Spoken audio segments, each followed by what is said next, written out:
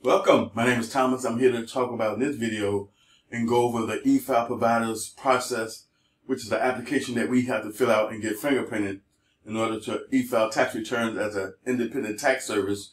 And it's called an electronic filing identification number that we must get from the IRS to be able to e-file tax returns as a business.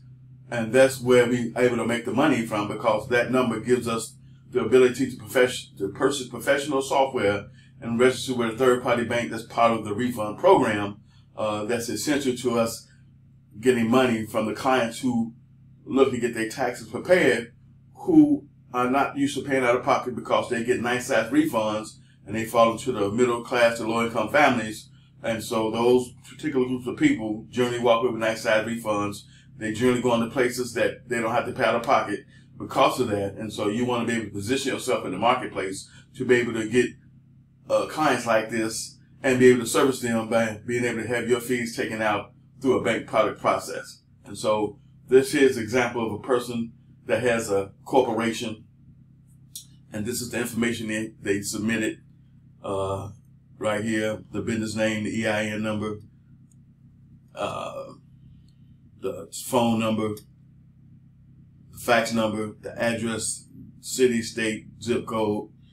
It says, is your mailing address different from your business address? That's going to vary based on you. You might have a separate address you want information to go to, or it might be the same. You get to choose how that works. And so for this illustration is no. And then the address here, it says, is your firm or organization open 12 months of the year? It should be yes versus no, because we want to be year round. So we year round tax services, and so if we're going to be year round, IRS want to know that. So we put yes. It says additional information. Do you want your firm contact posted on the IRS.gov website? That's yes. We want to be found. We're in business to do business. We're in business to be found by people that are searching. So yes, we want to be put on the IRS.gov public website database. And then from there, do you own or operate website through which taxpayer information is collected, transmitted, and stored or processed? That's no. You know what I'm saying? Because we don't have a website for that purpose. So that'll be no. And from there, we'll hit continue. And so that's that information when dealing with the firm's information. And from here, it gives you all the different forms that we're going to be processing. Getting started, you won't start with all these forms inside your business, but this is all about growth. So you want to mention all the different forms possible that you can process to position yourself for growth later down the road by saying yes up front. That way, if you happen to get a client that falls into any of these categories, you already let the IRS know that these are one of the forms you will be preparing. And so that's what that's all about. And then from there, we have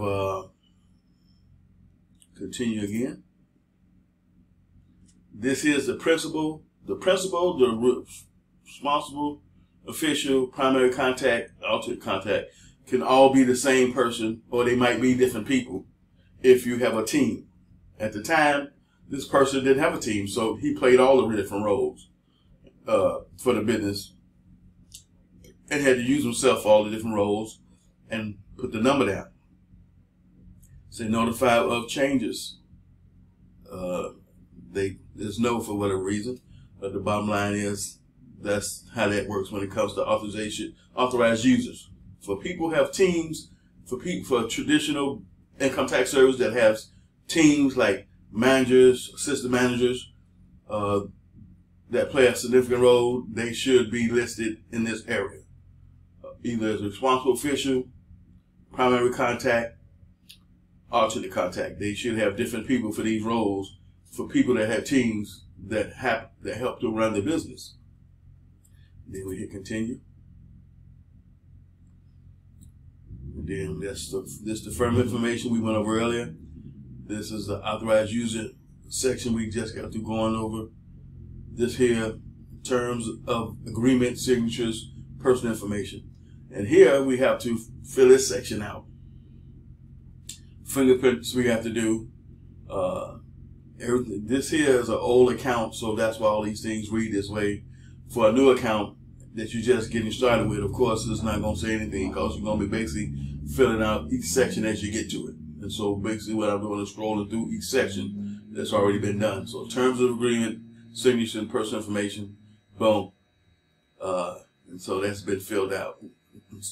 The next section is ERO, electronic return originator, is what we are.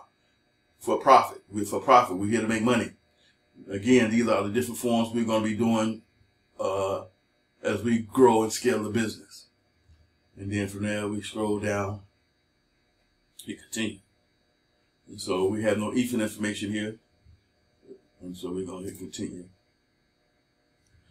And so at this point, we're at the application comments. It says provider options updated, electronic return originator. That's what we are. This is the username, God is love 123, and whatever password they chose. And then this is the tracking information. Back in the day, we used to have to call the IRS and get fingerprint cards. They would send you 2 fingerprint cards. You would get both of them done, and you put the tracking number on both, and you would mail them to the address that they gave you inside the envelope that sent it, that the 2 fingerprint cards came from. And they would do the background check to see if you were suitable. And from there, if you were, you log back in here and find out if that you're active and valid means you was approved. And from there, we will print out the e-signature. We'll print out the application summary. Because this here summary gives you all the information we would need to know. So for the EFIN information, it would be right here, whatever that number was that you got approved of. And so that would be the information that we will submit to the software company as well as the banks. And so this here is the process that you go through to fill out application. We got the firm's information, application details, authorized user, application summary, which is this page here, application comments, application submission, application status. And from here, that means drop, meaning the number you used to have was dropped.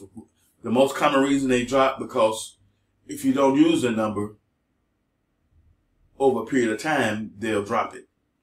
And so you might get a letter in ahead of time let you know they're finna drop it, or if you didn't have your application constantly updated like you should, where it went to another address and came back to them, that'll be another reason for dropping it, because part of your requirement is to keep your application information updated. Address change, updated. Telephone number, updated. Email address, updated. Anything that need to be updated should be updated as it occurs. And so this here is the process of coming in here and filling out this application. This application is not a common, easily to prepare application because it has hidden sections that need to be filled out that if you've never done before, you would know about that. And so the average person who fills these out have to get on the phone to e-services, and they will politely walk you through filling this out.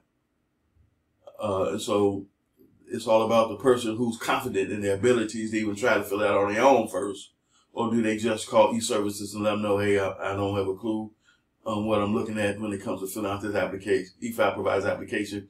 Can you walk me through helping me fill it out?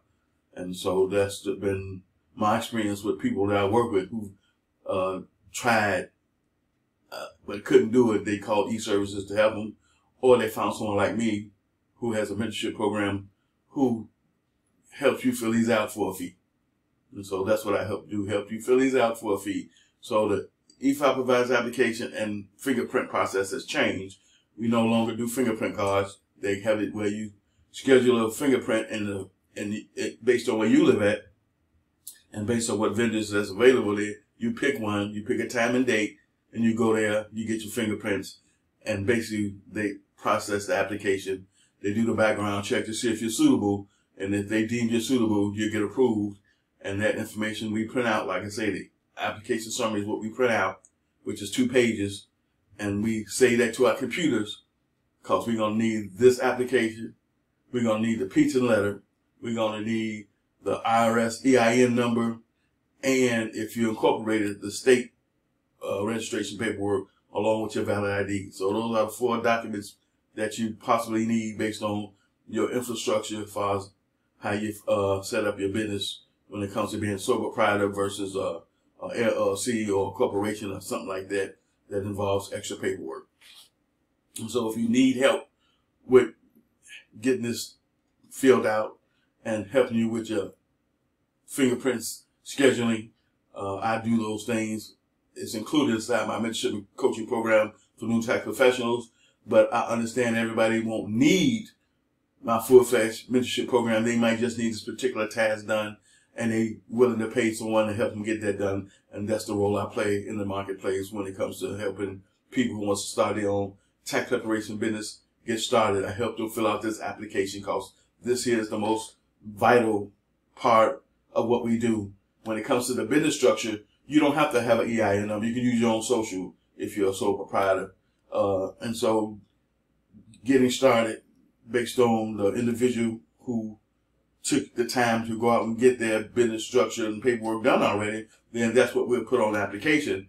But it's not mandatory if you haven't got it done already. But we suggest if you plan on using a business name and you need an EIN number to go with it, and we suggest you get all that stuff done first so we can have it to put on the e-file provider's application, because for every time you go, because certain changes that's going to be made can't be made without having this process reprocessed. And you don't want to put yourself in that situation with the EFIN, because you don't know if it's going to be ready in time for the next upcoming tax season. So that's why you want to have someone that you can talk to who has knowledge and skills and experience with helping people fill out this e-file provider's application, schedule the fingerprints, and let you know that whatever possible changes you might want to do, you just want to simply get a new EFIN, because once you get your first EFIN, everything after that is instantly. Because once you've been approved and found suitable, all additional EFINs, which stands for e-file provider's number, you get the same day. So that's the beauty of it. So if you need assistance, if you need help with getting this application filled out, getting your fingerprint scheduled, reach out to me. That's what I do inside my mentorship for new tax professionals. I help the new person that's looking to get started in this awesome career industry get started from A to Z. And I'll see you in my next video.